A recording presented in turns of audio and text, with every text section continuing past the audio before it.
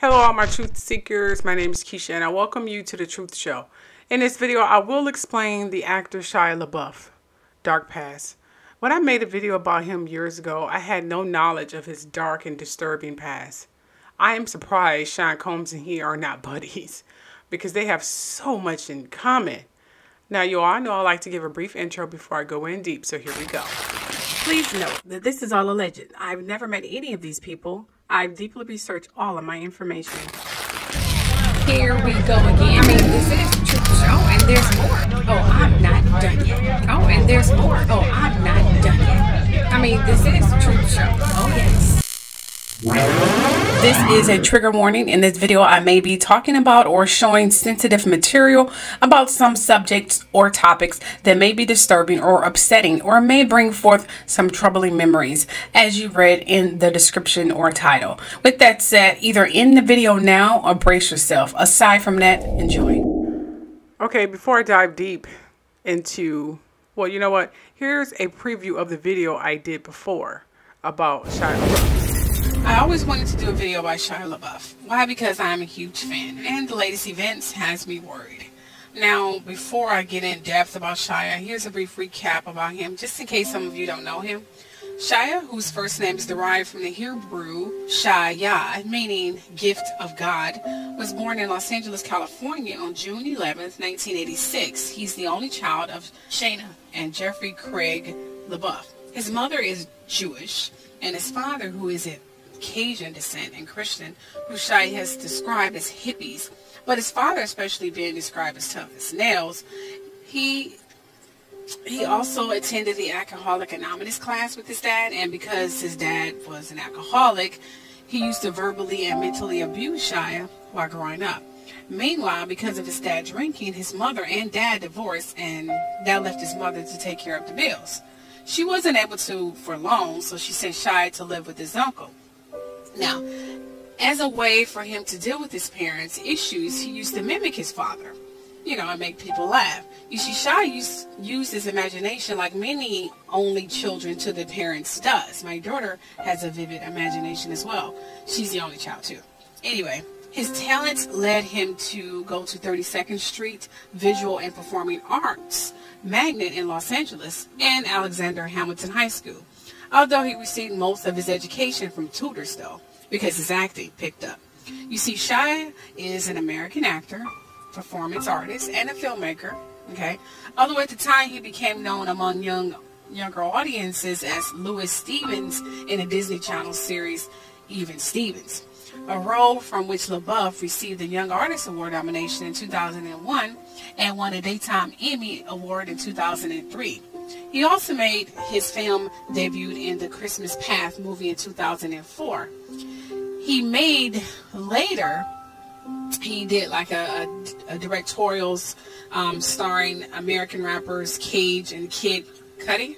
Probably butchered that last name like I butchered a lot of names, but who cares? Anyway, also in 2007, Labeouf starred in one of my favorite movies, Disturbia, and Surf's Up.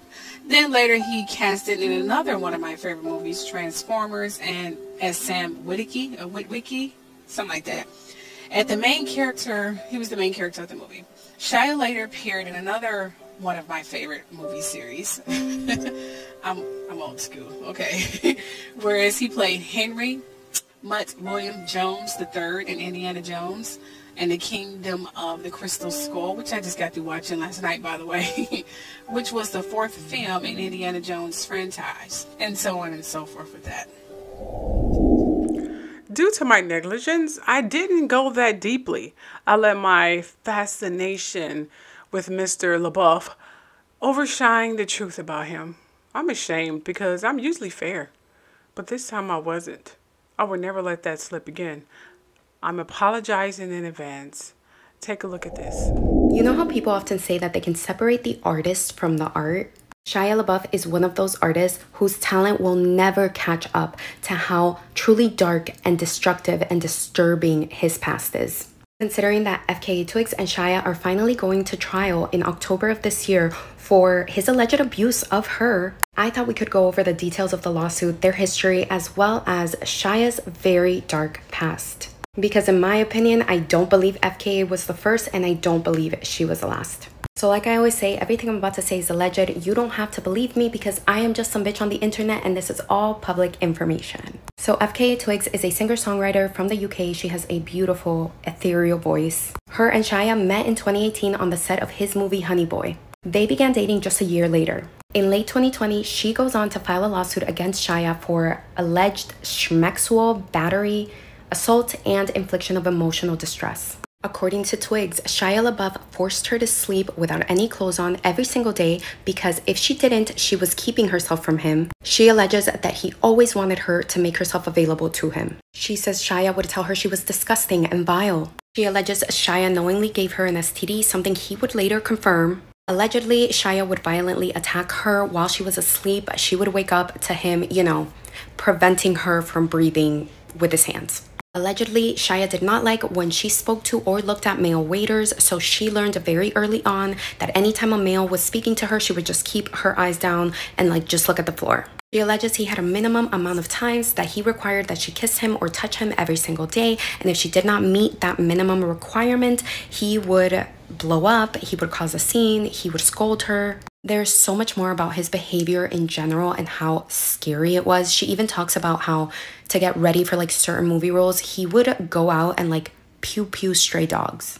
Now this just brings me back to when I talked about the really disturbing link between method acting and these really terrible abusive men in Hollywood like Jared Leto and James Franco. I think I talked about this in the James Franco video. Twigs alleges that she thought she would not be taken seriously if she went to the police, and she also feared ruining his career. Crazy enough, Sia hears about the lawsuit and she comes forward with her experience with Shia. Now, if y'all remember, he actually stars in the music video for Sia's song Elastic Heart, I believe. It's actually my favorite Sia song and it's a great music video.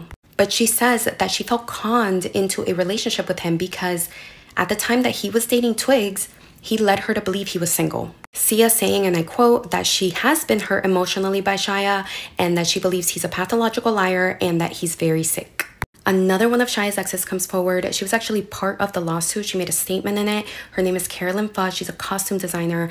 And she says that Shia also did not let her look at or speak to male waiters. And she says that one time he headbutted her so hard that she bled. Shia is asked to make a statement, and in an email, he says that a lot of the allegations are not true, but that he owed these women the space to share their experience. But then his lawyers quickly thereafter deny every single allegation, saying that Twigs benefited and made millions from her relationship with Shia. Now, the case was delayed for a myriad of reasons, but Shia would go on a podcast in 2022 saying, "I hurt that woman, and in the process of doing that, I hurt many other people." He also says that he has a long list of people he needs to make amends to. Shia admitted to cheating on every single woman he's ever dated, never telling women up front that he has herpes type 1, and he admits to being an alcoholic and dealing with PTSD. He also says that he has a community of 60 men. They hold these weekly hour-long Zoom calls and that, they give him feedback in real time. Men will do everything but go to therapy. Shia is currently married. He has married actress Mia Goth. In 2015, they're in Germany and they're caught publicly arguing. I don't want to touch you. I don't want to be aggressive.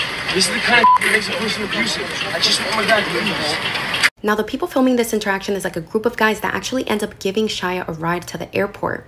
In the car, they filmed Shia saying, "If I would have stayed there, I would have unalived her." Now, they would go get married in 2016, and in 2018, amid certain allegations of abuse, they actually separated. They reconciled in 2022, and she had a baby shortly thereafter. Shia says that in 2022, Mia also saved his life. Now, we are going to talk about the rest of Shia's violent history and his many arrests, but we are going to do that in part 2. Now, if this part is up, part 2 is already up. I never make y'all wait for a part 2. I always upload them together. So if this part is up, you can go to my page and find part 2. It won't be in the comments. You have to click on my profile and go. I promise it's juicy. It's really interesting still, and you're going to want to watch it. Okay, we're back with part 2 of Shia Labeouf's dark past and allegations of abuse. Go to part 1 if you want to learn more about the ongoing lawsuit he has with FKA Twigs. where she alleges that she was the victim of so much abuse at the hands of Shia Labeouf. So before we get into it, y'all know I always say everything I'm about to say is alleged. I don't know him. I am just a bitch on the internet, and this is all public information. So Shia's first arrest and actual first run-in with the law happened when he was 9 years old for stealing. He would be arrested a couple times after that, but because he was a child, I don't even want to talk about that. Let's talk about everything that happened after he was a grown man. In 2007, Shia Labeouf gets into a fight with his neighbor. He gets arrested. This same year, he also gets into it with a security guard at a Walgreens in Chicago. He was arrested that time too. In 2008, Shia would be arrested again after having like a car accident where his car ended up like rolling over. Luckily, nobody else was hurt, but he was arrested for drunk driving. In 2011, he was arrested after a bar fight. In 2014, while he was watching the musical Cabaret, Shia Labeouf is arrested after he was like chain smoking cigarettes inside the theater and shouting really inappropriate things. Alan Cummings was actually starring in the musical, and he actually slapped his butt too. After he was arrested, apparently he was telling the cops like, do you know who I am? Do you know who I am? And he even spit on one of the officers, and they ended up having to put like a spit guard on him. Part of Shia's plea deal was that he would go to rehab, which he did, and that he would stay out of trouble for the next 6 months, and the court would dismiss and seal his case. Later on in the year, he was also caught on film trying to start a fight outside of a club. When he left the club, he was kicked out of a restaurant after he peed on the walls, and then he chased a homeless man. Shia tried to steal his McDonald's, so he chased him down the street. 2015, he was arrested yet again, this time for public intoxication. This is also the same year that I talked about in part 1, where he's like yelling at Mia Goth in public in Germany, telling her that he doesn't want to touch her because he doesn't want to go to jail. He was also arrested after getting into it with like some cops and security guards at a nightclub. Apparently, they tried to throw him out of the club, and he got aggressive. He also threatened them, so he was charged with criminal trespass and disorderly conduct. In 2016, in Austin, Texas, he was arrested and charged yet again with public intoxication. In 2017, he was arrested at the anti-Trump art installation in Queens called He Will Not Divide Us. If y'all remember, this art installation ran from like 2017 to 2021. Apparently, he got into some sort of argument with another man. He grabbed that man by his scarf and he shoved him to the ground. If y'all remember, this art installation actually had like a 24/7 live stream that went on for all of those 4 years. But Shia LaBeouf's charges were dropped due to lack of evidence. In Savannah, Georgia, this same year, he was also arrested for disorderly conduct, public intoxication, and obstruction after he asked a stranger for a cigarette and they said no. This arrest at the time was actually a huge deal. It was all over the media because Shia also went on this like super racist rant against the black officer that was arresting him. He told the officer that because he was black, he was going to go to hell. He also told the officer that his job was only secured because he was black. He also said a bunch of other inappropriate things. He brought up the officer's wife, etc., etc. Of course, he would go on to apologize. He talked about how this was due to his ongoing substance use and that, you know, it was a new low for him and he was deeply ashamed of it. And you can't even make this stuff up. At an award show later on, when he was accepting an award for Honey Boy, in his speech, he thanked the officer and he thanked him for changing his life. Earlier this year, Shia LaBeouf actually talked about how he joined the Catholic Church. He received a ton of press, and he actually announced plans to become a deacon. So maybe this is like Shia's like attempted redemption. I'm not really sure. Now, there is no denying that Shia LaBeouf's childhood was actually super traumatic.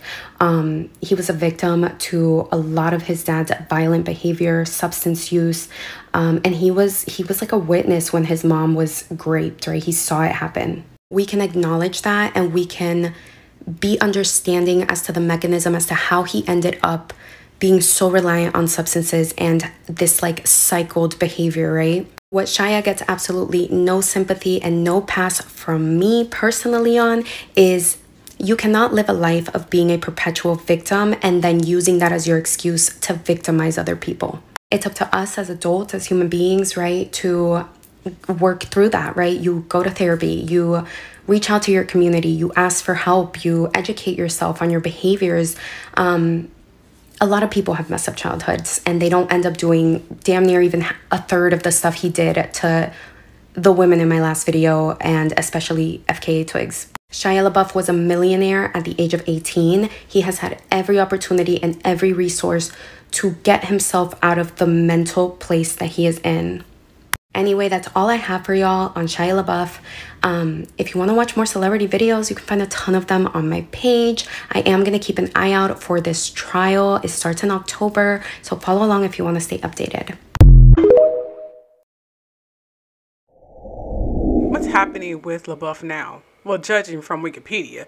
In April 2020, LaBeouf was set to star in Olivia Wilde's psychological thriller, Do Not Worry, Darling. Due to the obvious scheduling issues, Harry Styles took his position in September in 2020. Wilde later alleged that she fired LaBeouf because of his combative energy, argued with cast and crew before production began, including Florence Pugh, who expressed discomfort with LaBeouf's behavior. Oh yes. However, LaBeouf denied being fired, claiming that he left the picture owing to the lack of rehearsal time in August of 2020. In August 2022, Variety released a piece citing email forwards addressed to Wilde refuting her firing claims, as well as photographs of text messages and videos from Wilde in August 2020 urging LaBeouf to reconsider leaving the project. Oh yes. Representatives for Wilde and the studio declined to comment on LaBeouf's allegations, and Wilde later told Variety Fair, "All I would say is he was replaced." That's what she say now. According to Vanity Fair, LaBeouf offered Wilde an ultimatum to pick between him or Pugh, and Wilde chose Pugh. So, I don't know who to believe. Well, best wishes to all the victims. This demonstrates that people are drastically different from the characters they play on television. Well, that's it. Let me know what you all think below on that note. Don't forget to subscribe, share, and like, and hit that bell to get notifications when I do post my videos. Love you all. See you later. Bye.